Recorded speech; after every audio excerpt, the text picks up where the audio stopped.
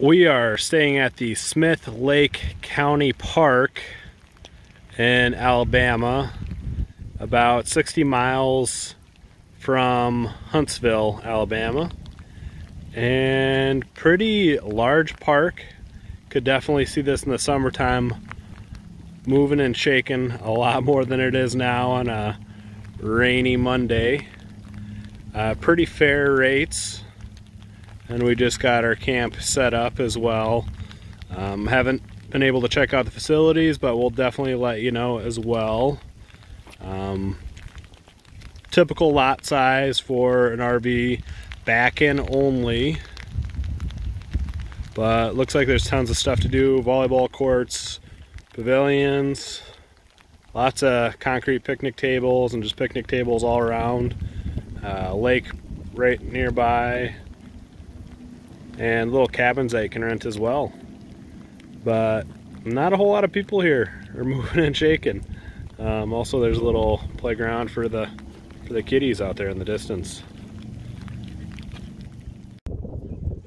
Again, a lot more pavilions, and that's kind of the way to the lake as well, and lots of large parking.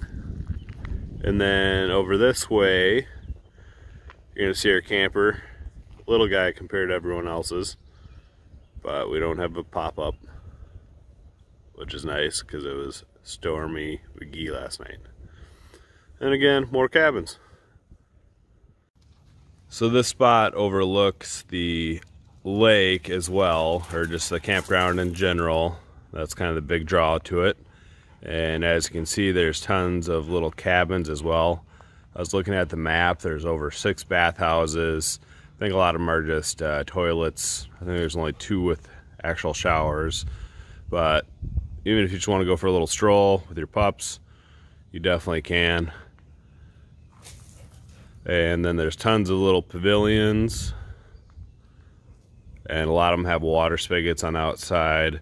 And one thing that I also noticed is that there was a lot of security cameras around. So, pretty safe little spot. Pretty cool. And this is what one of the bathhouses look like. Just a bunch of shower stalls. Probably 5 or 6. I think there's a couple bathhouses, a row of sinks, a couple different entrances, and a couple heads. You know, kind of older, a little bit rundown. But we'll see if it has hot water tonight.